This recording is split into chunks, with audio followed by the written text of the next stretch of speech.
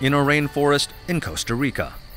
Daniel Jansen, a world-renowned expert in the rainforest, is a biology professor at the University of Pennsylvania. He has dedicated his life to studying plants and insects in tropical climates. And you can see there's one stinging me there, trying to.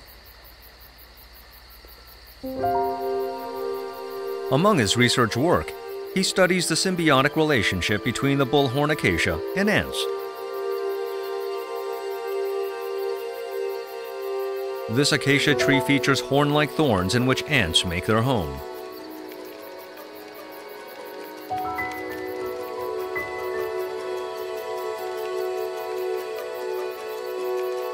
The ants feed on the nectar secreted from the acacia branches.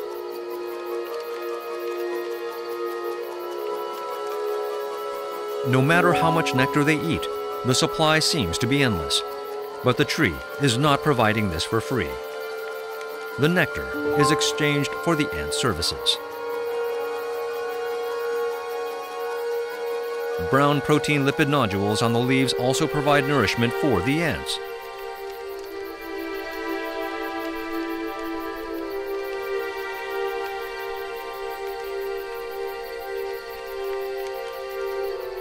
With plenty of food to eat, the pseudomyrmex ants do not need to prey on other insects.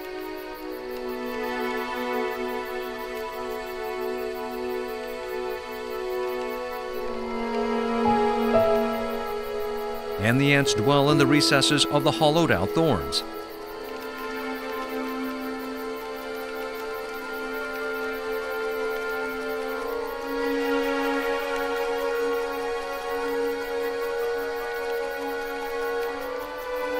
The swollen thorns provide a safe home for the ants, where they can lay eggs.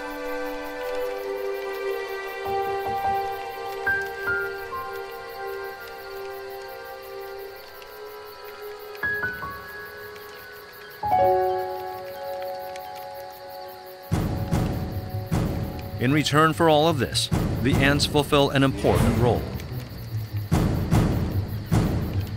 They aggressively defend the tree from acacia leaf-eating insects.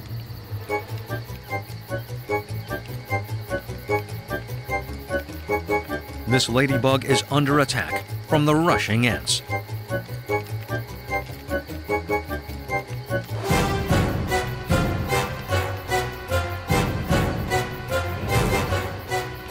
Many herbivores and insects like eating the acacia's tender leaves and sweet nectar. So the ants defend the tree from harmful insects in exchange for food and shelter. The tree has changed, evolved, and the ants have changed, evolved. They've changed from being hunters to being policemen. And all they do is protect the tree. She lives about 15 to 20 years. And when she dies, the colony dies. And when the colony dies, the tree dies.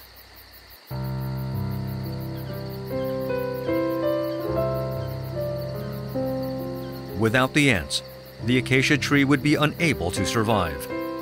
So, it has evolved to accommodate the ants to ensure its survival.